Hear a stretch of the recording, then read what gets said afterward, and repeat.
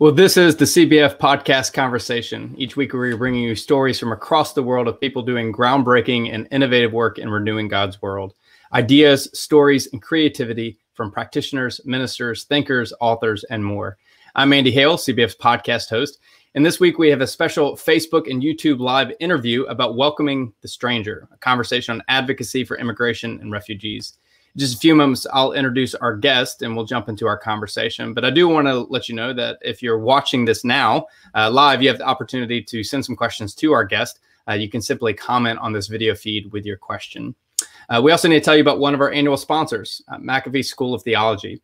McAfee School of Theology at Mercer University, who exists to train ministers who inspire the church and the world to imagine, discover, and create God's future. Located in Atlanta, Georgia, the McAfee School of Theology offers doctoral and master level degree programs, including a fully online Master of Divinity degree, the only fully online MDiv offered by a nationally researched university. You can visit their website, theology.mercer.edu, to learn more about their programs and scholarships. Well, our guest for this week's special live conversation is Reverend Dr. Sharon Stanley Ray, Matthew Sorens, and Elket Rodriguez. Thank you all for joining the conversation, and might I say, and may the fourth be with you. Wow, no liturgical response back, and also with you? Okay, all right. Well, each of you are in this conversation because you bring a unique perspective and experience to the conversation. So let's get to know you and your work a little bit better. Sharon, we'll begin with you. You serve as the Director of Refugees and Immigration Ministries for the Disciples Home Missions, part of the Disciples of Christ denomination. Tell us a little bit more about what you do. Yes, thank you, Andy, and hello to all of you who are joining in today. It's such a joy to be a part of your team and to work with your colleague from CBF Elket on an ongoing basis through our partnership with Interfaith Partners. I am a Disciples of Christ clergy, originally ordained as Presbyterian clergy, who has worked for the last 30 plus years with refugee communities and immigrant communities, initially as one who lived in refugee neighborhoods for many, many years in the Central Valley of California, and also started and directed for almost 2 decades an organization there before moving to Washington, D.C. about 8 years ago. Now I work as our National Director for Disciples of Christ denomination, working in all arenas of refugee and immigration policy, and also, maybe most important in the work, congregational engagement, helping to nurture and to build relationships and partnerships in each community. Great. Thank you for joining us. Matthew, you are the U.S. Director of Church Mobilization for World Relief. What does that work look like on a day-to-day basis? Yeah, so World Relief is it's a global Christian ministry. We work in various countries around the world.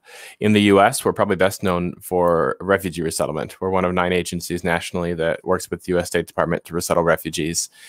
But one thing that's important about World Relief is our mission isn't just to resettle refugees well or integrate immigrants into communities, but to empower the local church to serve the most vulnerable. So my job at World Relief is basically to make sure we stick to that mission. Because if we do a superb job of resettling refugees in the community and the local churches in the community don't know that we're there or weren't a part of that process, then we have missed out on at least half of our mission. So that's my role with World Relief. And a lot of that also ends up addressing issues of policy and advocacy as well, and how we can engage churches in addressing policy issues that affect refugees and other immigrants. Well, Elket, you've been serving as CBF and CBF Southwest Immigration and Refugee Advocacy Mission Specialist for a little over a year. In fact, you and I began, you began your work right when the pandemic was starting. We were in the U.S. Capitol together when everything began to shut down. So tell us a little bit more about what your work with CBF looks like. Thank you, Andy. Thank you for this opportunity. And I remember those days when they were the normal days when COVID was not around. So I represent the CBF and Fellowship Southwest with our national and regional immigration advocacy partners. And whenever we need to have a congressional meeting or to be present at a meeting with the White House on immigration-related issues, I advise pastors, assist, and represent immigrants and refugees, and partner with churches and other organizations to bring about policy changes that ultimately seek justice for immigrants and refugees. I also write stories and host conferences to raise awareness around the plight of immigrants and refugees. I also assist border pastors who serve migrants in northern Mexico, those pastors that comprise Fellowship Southwest's Immigrant Relief Ministry, with the purpose of improving their mission work. And so that's exactly what I do on a daily basis, and that's where I got to meet Matthew Sorens and Reverend Sharon Stanley Ray. Great. Now, calling is such a powerful story to share. So I wonder if each of you would share your sense of calling to working alongside immigrants and refugees. Matthew, we'll start with you. Yeah, I think my work in this area probably got started. I mean, I might have a few different origin stories, but I was a college senior in a class at Wheaton College outside of Chicago. And a classmate made an announcement that she had been volunteering with World Relief down the street from our campus with a refugee family from Rwanda, and had really connected well to this family. It was almost become like she had been embraced as a part of their family. But this particular family had several daughters and then one son who I think was about 12 at the time. And she shared that she just connected so well to this family and to these girls, but she felt like the boy in particular would benefit from a male mentor who would maybe just go play basketball with him once a week. And as a college senior, I thought, I sometimes behave like a 12-year-old. I could be really good at this. So I, went and talked to her afterwards and got connected to that family.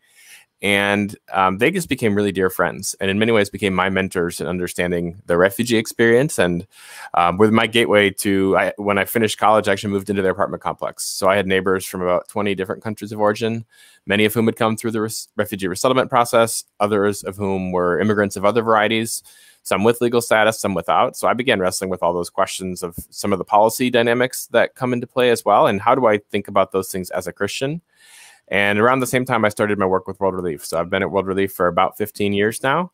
And for the last 10 or so, I started in a role providing legal services. But now for about a decade, really mostly working with local churches and trying to help churches that are sometimes wrestling with the tension of how do we respond to these biblical commands to love and welcome people while also honoring the law, while also, engaging some of the complexities that come up in our society right now as immigration and refugees have become a fairly controversial issue. Elket, share a little bit about your story. So actually, I was born and raised in Puerto Rico. I was an attorney in Puerto Rico.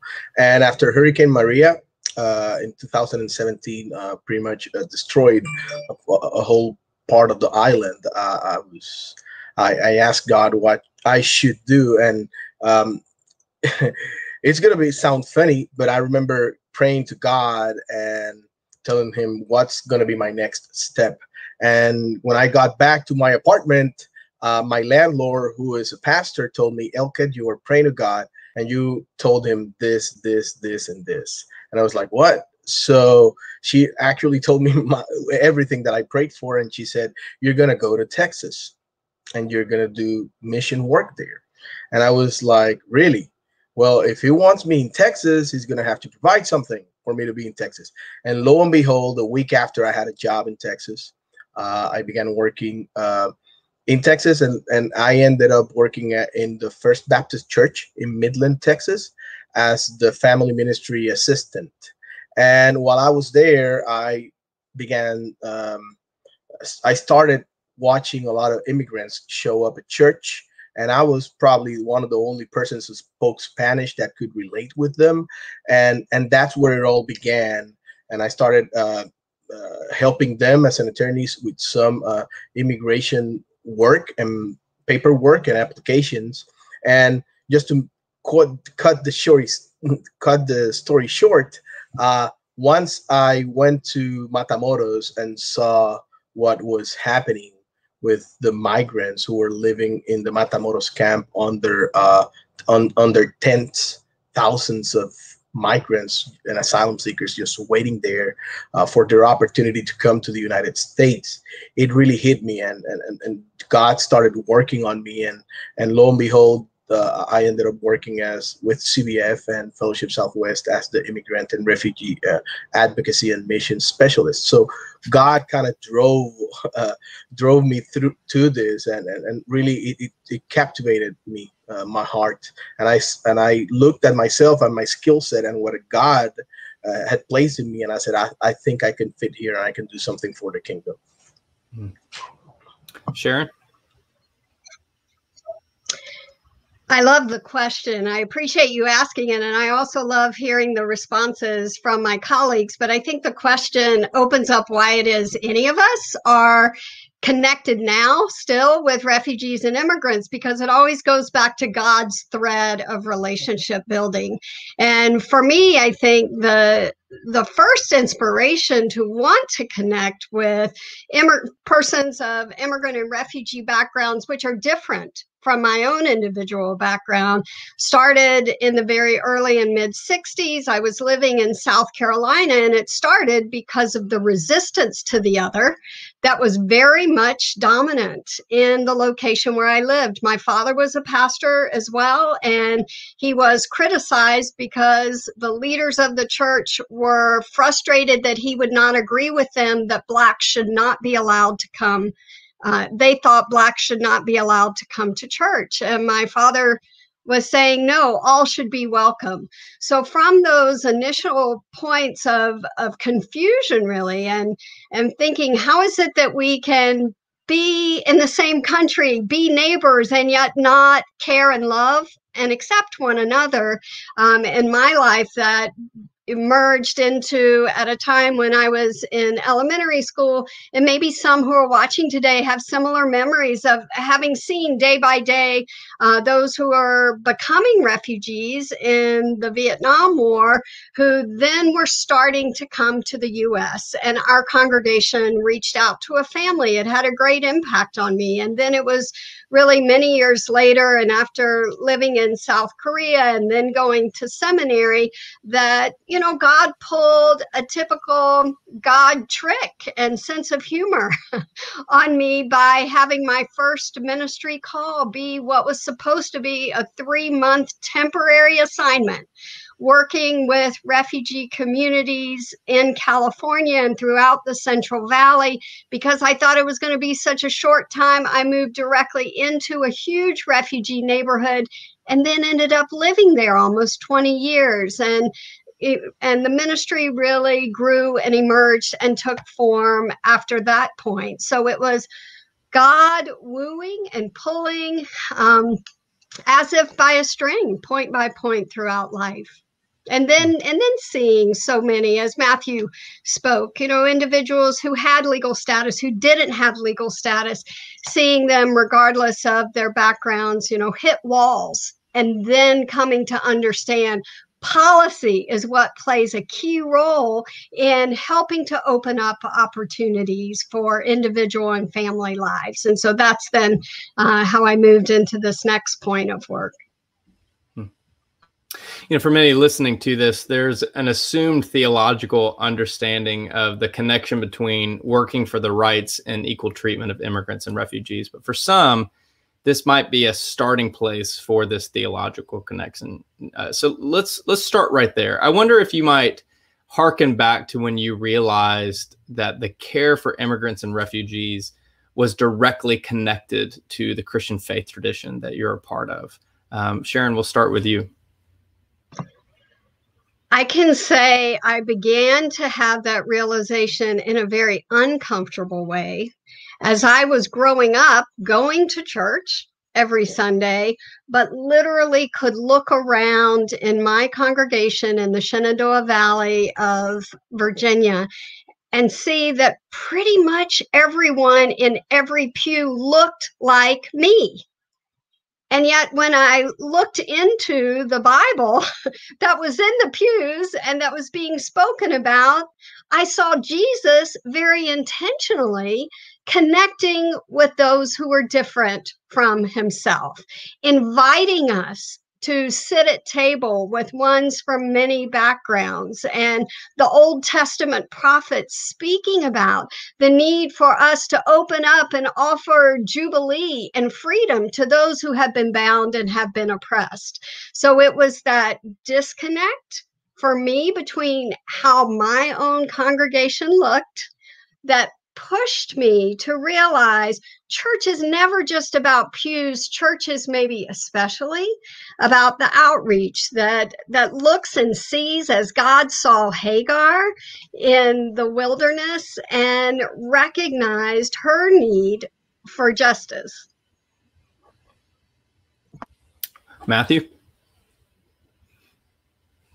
Yeah, I think I probably had a similar path as Sharon did. I grew up in a great church, a Bible church, where I memorized a lot of Bible verses as a kid and heard a lot of sermons and was in a lot of small group discussions. And yet somehow, as I started engaging immigration issues, as a volunteer, and then even as my job, I didn't have really any idea what the Bible said on this topic, because those were not the Bible verses we memorized or the topics of the sermons that I'd heard. And I really began wrestling as I was wondering, almost on a personal level, I know I'm supposed to love my neighbor as myself. I've got my faith down, at least at that level. These are clearly my neighbors, in my case, quite literally, though it's pretty clear from Luke 10 that Jesus didn't mean that as only the people who live next to you. But I was also wrestling with, well, some of them may not be here legally, and we're supposed to be subject to governing authorities. That's in the Bible too. And so what do I think about this? And does the Bible have anything to say that might inform how we would think about issues of immigration? And I really started, looking into this and just rereading my Bible with some new lens. And honestly, I felt a little bit dumb, because I realized that the Bible talks about immigration a lot. A basic word search will tell you that the Hebrew word for an immigrant, or depending upon your translation of the Bible into English, it's sojourner, stranger, alien, foreigner. That word in the Hebrew is ger, and it appears 92 times in the Old Testament. It's a really frequent theme.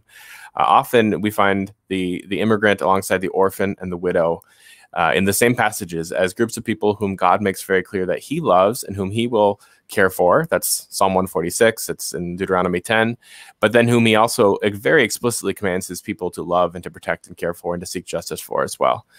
And then going into the New Testament, even to recognize, the New Testament and the Old, how many of the heroes and heroines of our faith were themselves crossing borders at one point in their story. So most importantly, Jesus himself, who fled as a small child across a border into Egypt, fleeing a genocide under a paranoid, tyrannical Middle Eastern king.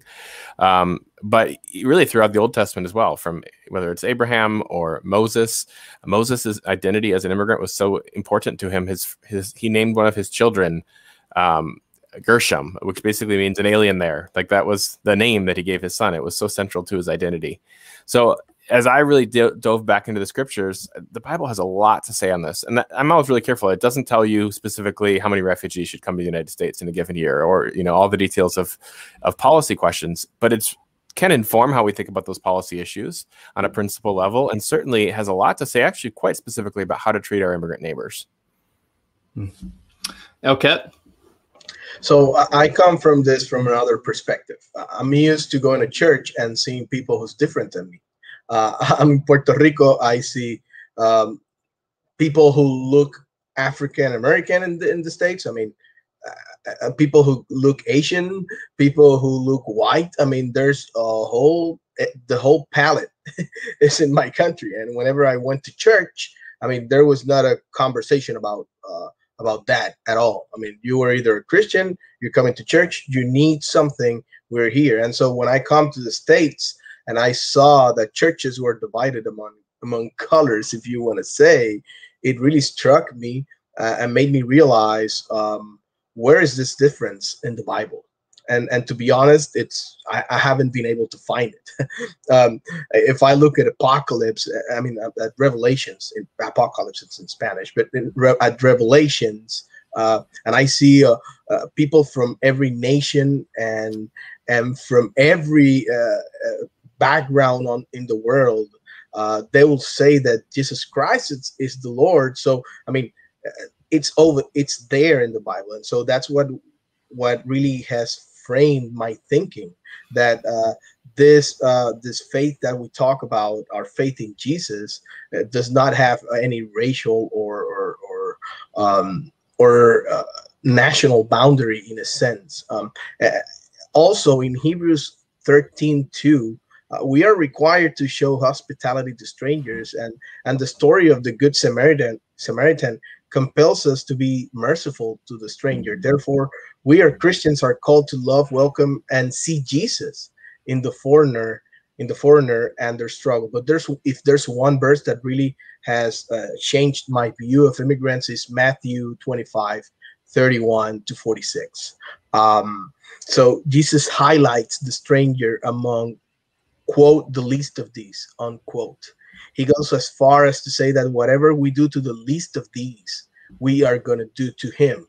In that sense, Jesus is commanding us to welcome the stranger, because we not only should see him in the stranger, but in that same verse, Bible verse, you're going to look that he equates the migrants with widows and orphans, as Matthew was saying.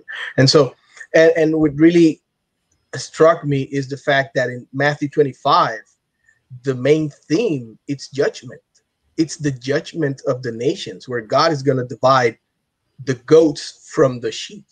And so how we treat migrants and how we treat those who are oppressed have eternal implications in our lives, and it shows how much we love Jesus. And so that's what really has changed my whole view on immigration.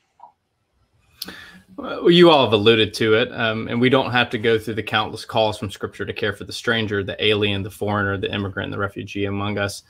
From the Mosaic Law to the lips of the prophets to the ministry of Jesus, the Bible affirms strongly and clearly the obligation to treat strangers with dignity and hospitality. So how do American Christians, and more or less evangelicals, claim to have a high value of Scripture and often have the inability to connect theologically between their view of immigration and refugees to their treatment of immigrants and refugees through political allegiance and worldviews? Sharon, you want to take a stab at that one first?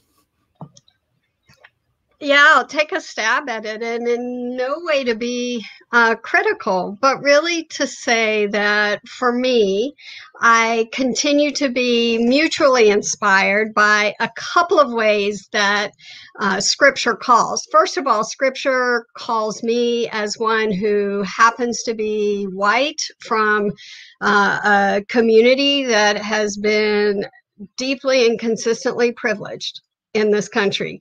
It calls me to exemplify a completely often countercultural set of values, to be compassionate, to repent of what I do wrong and to confess, to recognize the lack of wisdom that I often may have.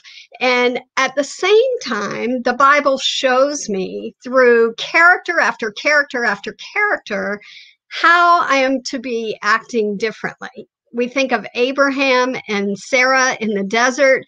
You know, when they welcomed the strangers, who were referred to also as angels in that passage in Genesis, when they welcomed them, they used over 30 quarts of flour to prepare goods for them. That was completely far over and above was the level of their hospitality. But I also likewise think of stories of ones who are immigrants themselves in Scripture, the family of Moses, that through their own ingenuity made a plan for how their son could avoid death. And even to the point where Moses' mother was able to work in Pharaoh's premises and make money to feed the rest of the family. I think of the persistence of the widow, and we've talked about widows being mentioned so often, but they were vulnerable in the community and often also were not of a dominant cultural background in the community. And yet they were rewarded. They were often looked to as ones who were thought to be among the most faithful. So I am impressed and I am motivated by those kind of images in Scripture. Elket, talk to us about the disconnect between evangelicals' high view of Scripture, which obviously shows the call for care for immigrants, and oftentimes our political allegiance and support that does not see favorably to the treatment of immigrants and refugees. I really believe that I think it's more a kind of educational. It's more an issue of education about how we have been teaching the Bible for a long time, and from the worldview of the person who's teaching. And I think that from that perspective, people like Matthew, like Sharon, like me, like you, and this type of conversations are really important to let people know, you know what, the Bible speaks about immigrants and how we treat them.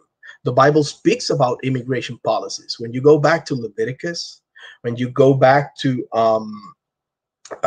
Exodus, you're going to see God stressing out, being very interested in immigration laws back then, if you want to put it that way. Several times, the Bible tells the people of Israel, and the people of Israel were reminded that to treat foreigners as equals to the natives.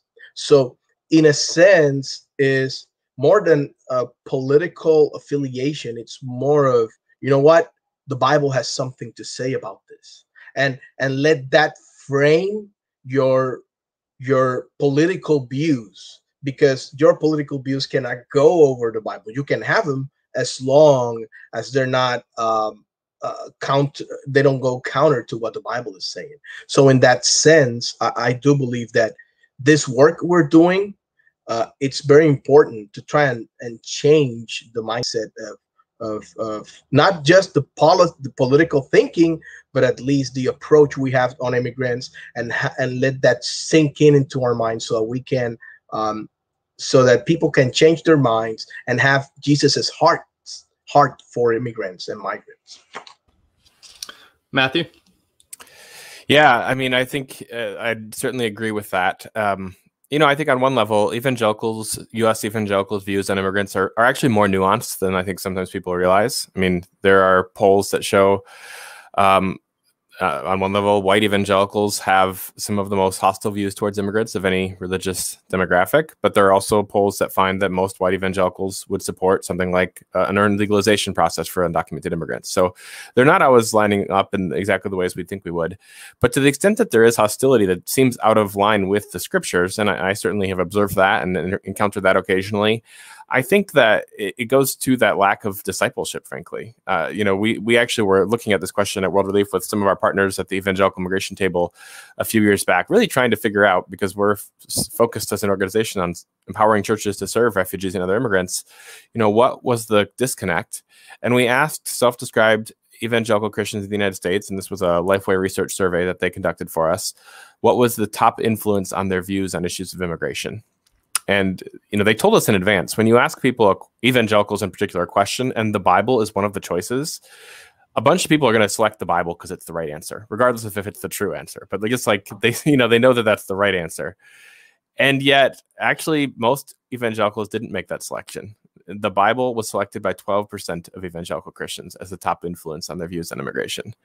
The Bible and my local church and the views of national Christian leaders combined came up less often than media. And I think that speaks to the challenge. I mean, I've had pastors tell me, I know this is a biblical issue, but my people have me at most one Sunday a week, and they've got certain cable news channels and personalities and talk radio and Facebook and Twitter giving them different messages 7 days a week. And to their credit, I've seen lots of pastors figure out, how do we ground ourselves in the Bible in a way that, not to say it'll make everyone happy, but we can address this issue in a way that isn't partisan. It's not Republicans or Democrats, but is rooted in the scriptures. And, I think a lot of more churches have been doing that. We've been trying to help create resources to help churches look at this as a discipleship issue, and come at the policy questions, which are important, but secondarily to the biblical questions. But there's still clearly a lot of work to do there. Yeah, I mean, challenge nowadays, people are going to, I agree with you, people are going to say the Bible in their local church, but, where are they giving most of their time during the week? Well, cable news. And depending on what cable news you subscribe to, shapes your worldview and how you might view immigrants and refugees. And certainly if you're looking to national evangelical leaders, I mean, even Franklin Graham was quoted this week in response to the Biden administration's release yesterday, which we can get to in just a moment, that he said, quote, "The Bible doesn't talk about immigration." So There's a lot to unpack there, and we'll get to shortly. But we remind folks listening to this or watching this, you can add your questions for our guest, and we hope to get to it later on. We need to pause to tell you about one of our other annual sponsors, the Center for Congregational Health, whose mission is to help faith communities and their leaders thrive. Healthy congregations can transform their communities to be more compassionate, faithful, and just. Utilizing a network of highly skilled coaches and consultants and interim ministers, the center supports congregations and ministry leaders to address the challenges they face. Visit their website, healthychurch.org, to learn more about how the center can be your trusted partner in ministry. Immigration and refugees were hot topics during the Trump presidency for obvious reasons. There was the multi-billion-dollar wall touted, the closing of the borders, the forced family separation, the uncovering of unfair treatment of asylum seekers, including children being caged. However, recently, immigration reform made news when the Biden White House announced it would continue to limit the number of refugees processed for admissions. But after tremendous public backlash, the administration changed its course. In fact, yesterday, May the 3rd, the Biden administration raised the cap from 15,000 to 62,000. And the administration even noted that they are still trying to hit their first goal of 125,000. So let's start there. Help us to understand what this decision was all about and how it affects individuals involved in the immigration process. Matthew, we'll start with you. Yeah, so I think it's important for those who don't work directly in this field to understand what a refugee is. A refugee under U.S. law and international law is an individual who has fled their country because of a well-founded fear of persecution on account of their race, religion, political opinion, national origin, or social group. And there are 26 million people who meet that definition globally. It's a higher number than ever before in recorded history. Since 1980, in a formal way, when President Carter signed the Refugee Act of 1980, the U.S. has had a refugee resettlement process whereby the Congress gave to the president the authority on an annual basis to set a ceiling for refugee admissions. That is to say, the maximum number who can come in. And that ceiling, it was set by President Carter above 231,000 back in 1980. So we have quite a history here. The average ceiling is 95,000 approximately. President Obama set it at 110,000 his last October 1st or so in office for the last partial fiscal year that he was president.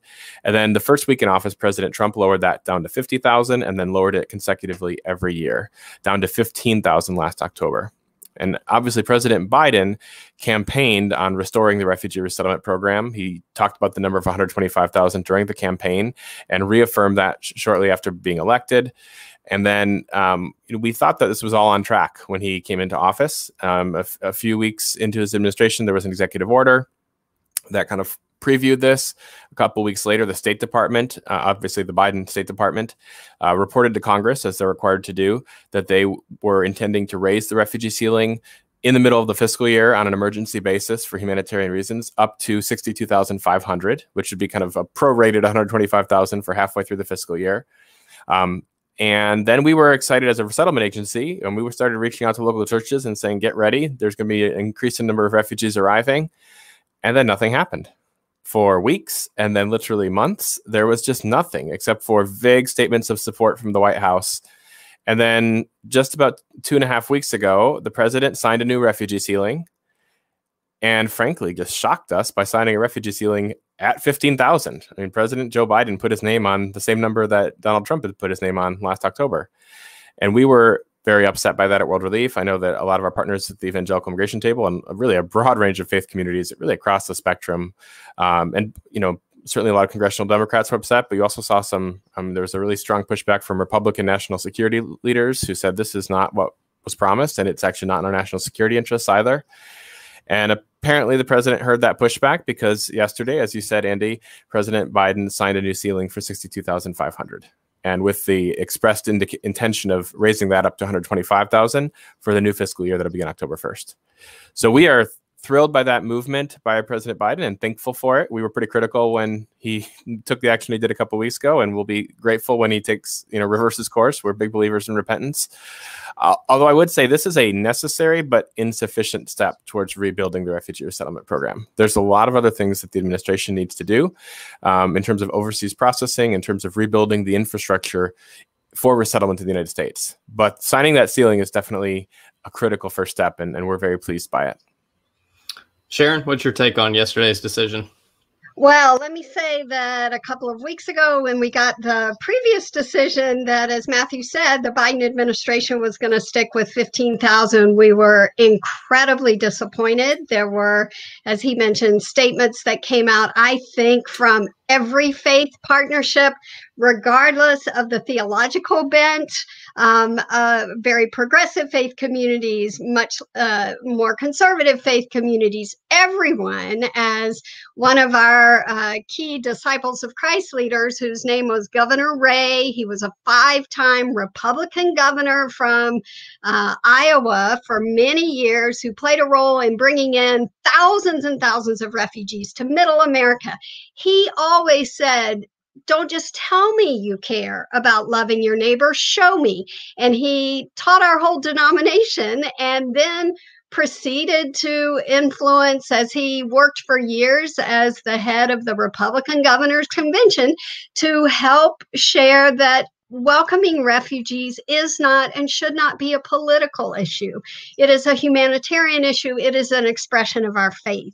So it was a wild ride 2 weeks ago. We are delighted together as faith partners to see this change. As Christians, we are people of the resurrection. We are people of hope, of new life, of rebuilding, of restoration.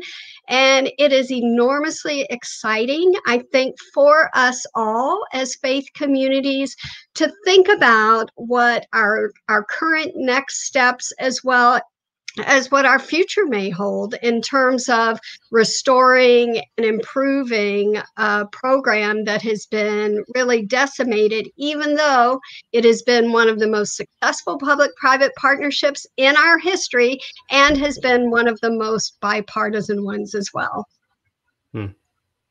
Elket, what's your take on yesterday's announcement? I was very happy to listen to what the president said. I mean, it was a promise he made. So in that sense, and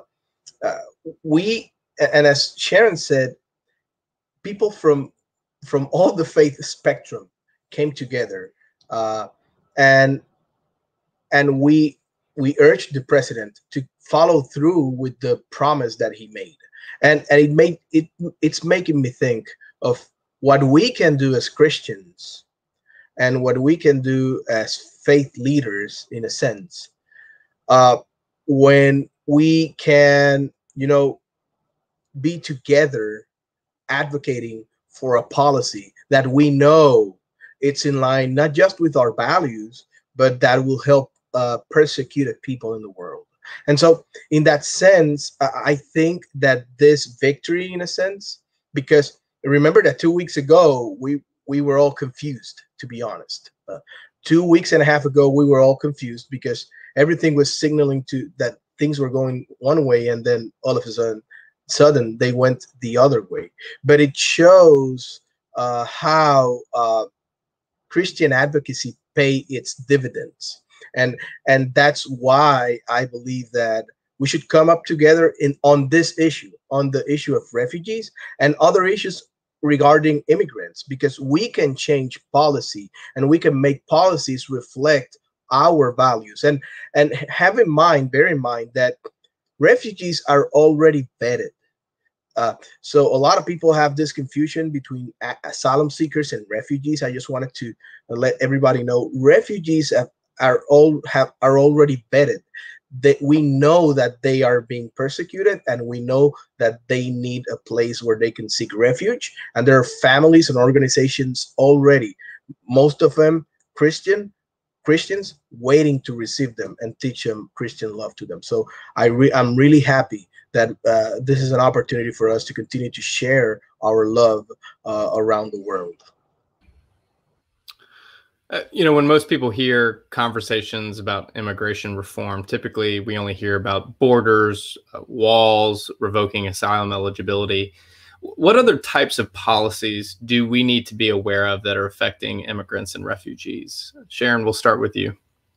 Sure. I want to go back again to the Bible. You know, one of the stories that has become very meaningful to me in more recent times has been the story of the daughters of Zelophehad.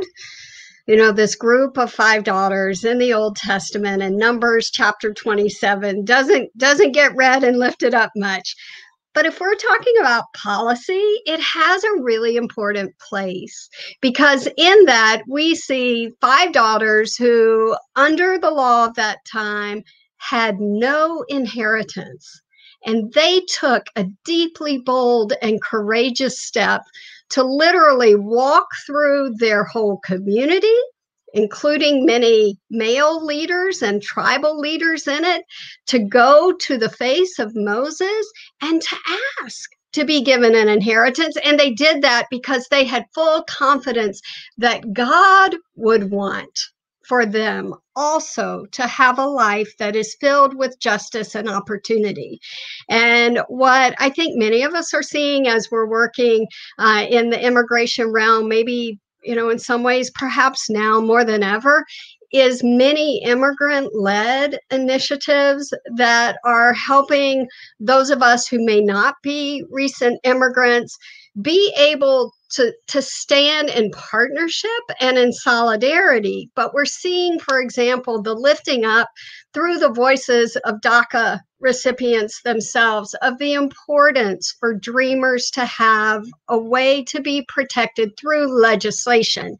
We're seeing that through temporary protected status populations. And we have a number of TPS recipients who have been in the U.S., who have been working for 20 and 30 years, who aren't just working in the U.S., right? They are business owners. They are employing more. There are, among TPS recipients, almost 250,000 U.S. citizen children. So we're hearing them say, but wait, there must be an opportunity of a pathway to that earned citizenship that Matthew spoke about before. We're hearing the same through farm workers. And I have to say, finally, hearing through farm workers who have been among the hundreds of thousands of essential workers who've literally fed us and helped care for us and other immigrants in health capacities and in our grocery stores throughout the pandemic. So at this point, opportunities for citizenship are very much on the table. We've had conversations in passage of the American Dream and Promise Act on the House side, which would protect both DACA recipients and temporary protected status recipients. We need to get that all the way through, together with the Farm Workforce Modernization Bill, even as we're likewise working to restore the U.S. refugee system. And I want to say, too, really importantly, I think keep lifting up, and Elkit's our buddy on the border there, close to Matamoros. And asylees, asylum seekers, are ones who have to meet the definition, the same definition for who is a refugee. They have to document that they have been escaping by necessity from persecution, but they do it in a different way and through different processes, either by presenting at the border or by presenting after they have arrived in the U.S. So I think we have a lot of work to do to help our congregations know that, maybe they've been very comfortable with serving as welcome teams for refugees who already have that legal status. But now, as our nation is working to restore a decimated asylum system, we also need to help train that here are other individuals. To welcome them means to do what you've done with refugees, and a lot more too, in terms of legal assistance, because it's very complicated. But we know how to do it. We know we are called to welcome through Scripture, and this is our challenge in this time. And it's very exciting time, I think, to be church. Elket, policies that we should be aware of? I would just echo what Reverend Sharon was saying.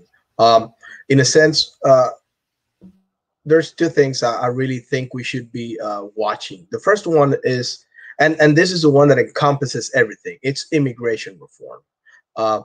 We need to reform a system that does not respond to anything. to be honest. It does not respond to the needs of farm workers.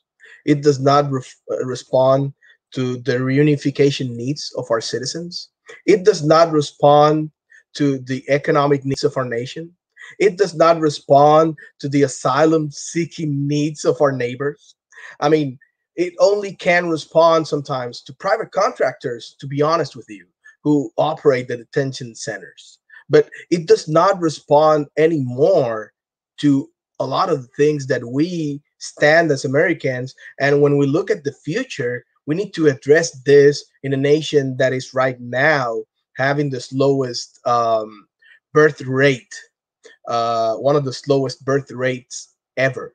And so we need to use this, we need to reform our immigration system to actually actually respond to what we want to be in the future.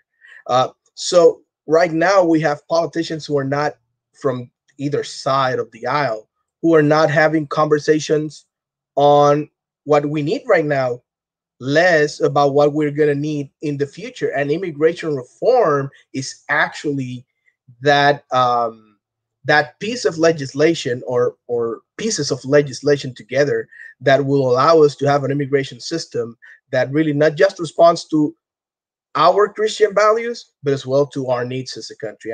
And why am I saying this why am I talking about immigration reform? Because whenever I talk about the border, immigration reform it has to do a lot with the border.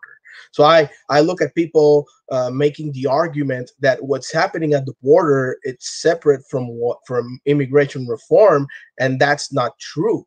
It's actually, we need immigration reform to reform our asylum system and what's happening at the border. We don't have the infrastructure capacity to address all the unaccompanied migrant children that come to our borders. Do you know how we can take care of that? Through immigration reform. We don't have enough immigration judges. We have a detention center. We have a lot of detention centers that does not provide humane care to immigrants. You know how we address that? Through immigration reform. And so how do we address the root causes of migration? Because we can have a great system in the US, but if we don't address those foreign related issues that are causing migrants to come to our borders, like climate change, like the poverty, like corruption, how do we address that? Through immigration reform. So they're all related, but we need to fight for this. We need as Christians to let we need politicians to know that we Christians have a voice and a lot of stake in this, and we want to see this through. Matthew, other policies we should be aware of? I mean, I think Alcat was pretty comprehensive there, and I would just agree with him. I think in some ways the challenges at the border, and they're real challenges, you want to call it a crisis or not, it's not a security crisis. It's not a situation where we have all sorts of bad people coming into the country trying to do harm. But it is a humanitarian crisis in that there are more children than our government has the capacity to care for. And the solution to that is, in some ways, I would argue it's a legal immigration crisis. People are coming to avail themselves of asylum at the border, which is the only place you can request asylum, because they have no legal options to come lawfully to the United States in an orderly manner on an airplane from within their home countries. So if we would expand access to the refugee resettlement program for Central Americans, which this new refugee ceiling could be one step toward doing, if we had more worker visas, when people want to come and fill a labor need in the United States, frankly, Mexico and the United States created more temporary work visas and then permanent worker visas for Mexicans a few years back, and it dramatically reduced illegal immigration from Mexico in particular. Why we haven't done the same for Central America, I cannot comprehend, when there are still significant labor needs in the United States, obviously with protections to make sure that workers are treated well as also. And then even the question of legalization for immigrants who are here already. I mean, what we've advocated for a long time is an earned legalization process where we're not saying an amnesty that ignores the violation of law. We're saying, what's an appropriate penalty for having violated an immigration law. Recognizing this isn't something that requires malice or harm to someone. It's a violation of a law, and we're affirming that the law matters. But most immigrants, in my experience, would be very, very pleased to be able to pay a fine and get right with the law. And that's the sort of proposal that President Obama put forward in 2013, that President Bush put forward in 2006, that ultimately could help address the challenge at the border. Because one dynamic people don't realize with these unaccompanied children is that 40% of them have a parent already in the United States. And had those 40% at least been able to legalize their status back when President Bush was pushing this, or even when President Obama was pushing it a little bit less than a decade ago, they would presumably now have green cards, and they could file a family petition for those children. They don't qualify to do so when they have no status at all, or maybe they have TPS, temporary protected status, for someone from El Salvador or Honduras. But had we resolved this issue a decade or more ago, we wouldn't have the challenges at the borders now. And to Elket's point, if we want to solve it, not just for the moment, but look to the future, it's important that we address all the pieces that are broken. And something like the DREAM Act or the Dream and Promise Act or Farm Workforce Modernization Act are great places to start. But they should be only a place to start, because there are a number of elements here that need Congress's attention. There's so many questions I really wish we had time to get to, but I'm going to be respectful of your time and our audience time. Questions around the common experience of those going through the refugee and asylum seeking process. What does that actually look like, and what does that feel like? Finding accurate and unbiased information on immigration and refugee reform might be tough. News outlets tend to swing right or left. Political parties are the same. So where do you recommend that people go to find accurate information about policies and the experience of those going through this process? Matthew, we'll go back to you. Yeah, I mean, I think there actually are a lot of really good immigration reporters out there, and I want to give credit to those folks who really do their homework. It's often more the pundits on cable news who I don't think are necessarily worth the time listening to. But even in Christian media, I mean, Christianity Today or World Magazine, I think have done a really great job of reporting on immigration issues and providing a nuanced view that then also reflects a biblical worldview. There's good organizations. The one that we work closely with at World Relief and I really respect is the National Immigration Forum. Again, not coming at this from a partisan perspective, but just an analysis of what different policy issues are, as well as some of the cultural dynamics around immigration. So those would be a few places to start. The Evangelical Immigration Table that World Relief is a part of also has a number of resources. There's a blog there. And both discipleship resources, but also policy statements as well. We had one a few hours ago about the refugee ceiling. Okay. Sharon?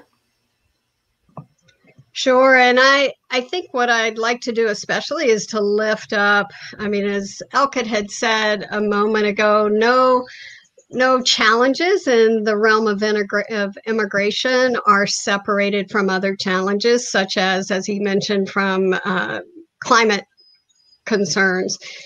Also, that is true as the United States has been going through such a racial reckoning in the last year.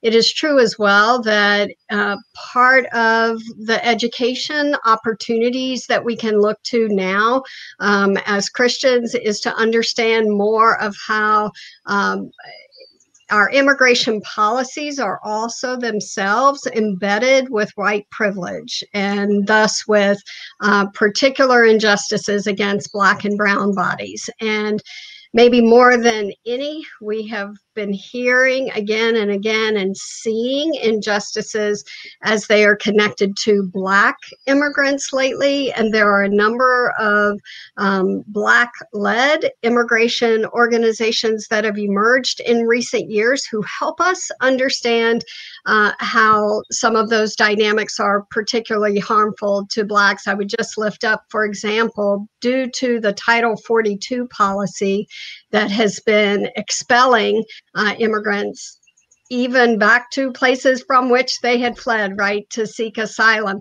There have been 32 different flights since February of deportation, specifically of Haitians. There have also been lots of deportations and expulsions of Cameroonians and others.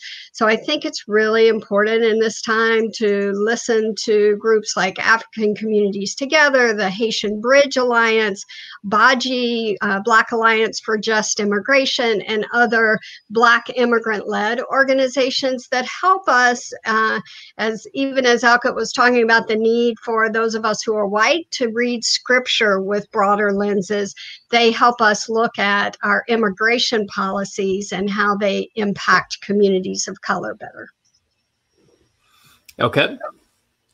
Yes, I do believe that if you want to know about immigration from a non-political perspective or a Christian perspective, you should at least, we in CBF Advocacy, we put out a biblical resource on immigration.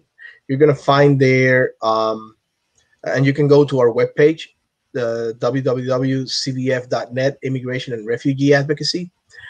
You'll find some biblical resources. And these are, I'll say, non-denominational resources. We went around and picked the best, what we think were the best manuals, the best Bible studies, documentaries, even poems on immigration, so that it can frame your mind.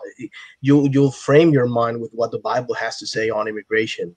I would say that if you want to know about what's happening at the border, the best place to go, and no pun intended, is to Fellowship Southwest. fellowshipsouthwest.org. I mean, I write there, but in reality, sometimes things that are on the news 2 weeks later, we already wrote about them 2 weeks before.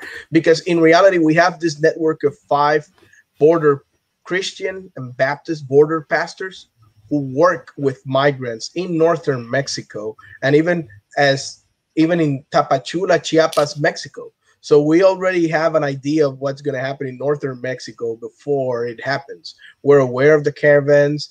We try to keep a good temperature as to the migrant flow and the needs of these pastors as they do missions in our southern border and as well on Mexico's northern border. So if you want to be updated on that, and if you want to help us doing mission and advocacy on this realm, you can go to fellowshipsouthwest.org.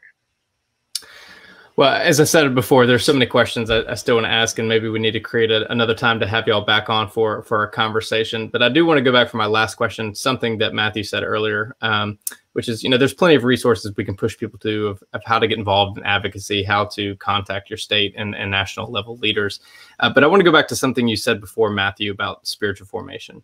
So I wonder if each of you can kind of, as concisely as you possibly can on a very loaded question, which is, what are some healthy ways you've seen churches navigate these issues through spiritual formation? We'll begin with you, Elkett. I've seen churches coming to the realization that they need to get engaged in this issue and trying to be as short as possible. It's not been comfortable sometimes, and we have to know, and I think this is the message that sometimes it's very difficult for me to convey to some of my brothers, is that brothers and sisters, is that sometimes this is not going to be a comfortable ministry. This is not going to be a call to be comfortable. And so I've seen churches trying to ease to what it's going to be uncomfortable, and it's been great because they're starting to see how God is taking their churches to a lot of missions. I mean, they're starting to see that they had church members who were migrants and immigrants themselves, and they go to that person, and that's how that person can help them understand what's happening. And there's other churches who are starting to realize that they need to get involved because a lot of their members are immigrants, migrants, or refugees.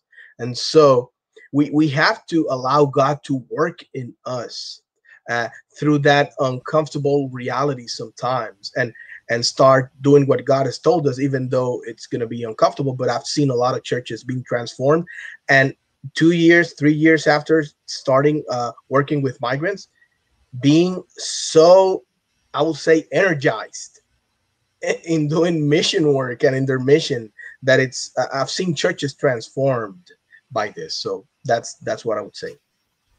Matthew? Yeah, again, I'd agree with Elkett completely. And I think for the church, it's really important that this conversation starts as a discipleship, spiritual formation conversation and goes back to the Bible. As we've all shared a few passages that are meaningful to us, and there's many more we could go into. One very simple tool that we've used at the Evangelical Immigration Table is a simple Bible reading guide. We call it the I Was a Stranger Challenge, going back to that passage in Matthew 25. It is simply 40 Bible verses. There's no interpretation of those passages. We're not telling people, and this means you should vote for this candidate or that candidate. It is simply 40 scriptures to read. And we found that's actually been very transformational, which shouldn't surprise us. We're told that God's word is living and active and sharper than any double-edged sword.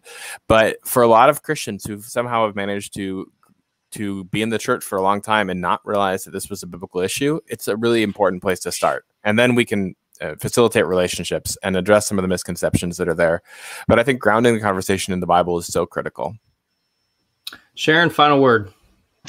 Sure, I would say a few things. First of all, think about where you are and who's near you. I think about a congregation in California who realized that they had a number of Southeast Asian refugees around them in their community. They started a process of prayer and discernment that led to, first of all, to the formation of a Southeast Asian youth group within their congregation that was deeply enriching. It led also eventually to the formation of a Laotian congregation. It led to international mission partnerships annually in Laos. I think also think about who you are and what your own gifts and abilities are. One of our congregations in Kentucky, outside of Louisville, just as an example, has a gentleman who really gets a kick out of repairing bicycles. He's helped that congregation donate and repair more than 3,000 bicycles that have been shared with refugees in his own community.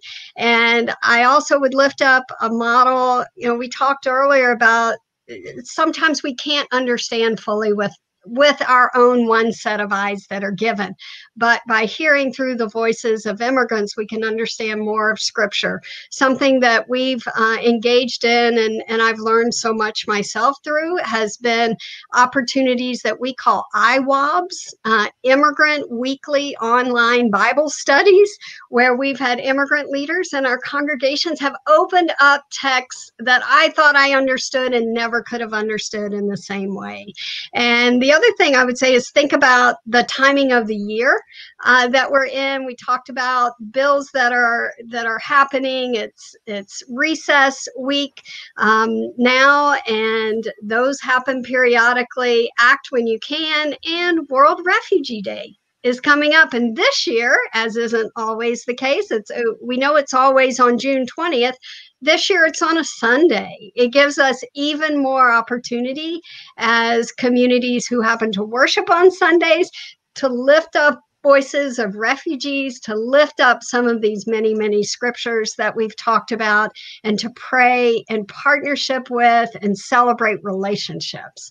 What they've meant at a time when we know congregations are really deeply needed with higher refugee numbers now that are being allowed, we're needed down to do our welcoming part. Wanted to those listening, we'll do our best to get some of the resource links out to those listening after this is no longer live.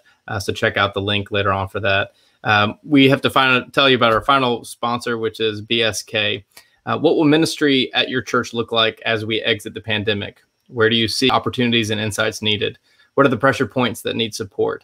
BSK, the Baptist Seminary of Kentucky, invites you to take a short survey where you can share your insight. You'll be entered to win a $100 gift certificate to an online Black-owned bookstore. Help us out and take the survey today at bsk.edu/pathways. That's bsk.edu/pathways. I want to extend a word of thanks for those that are watching and those later on that'll be taking this in, for adding your great questions. We apologize for not being able to get to them. You can check out all of these people's work at their various organizational websites.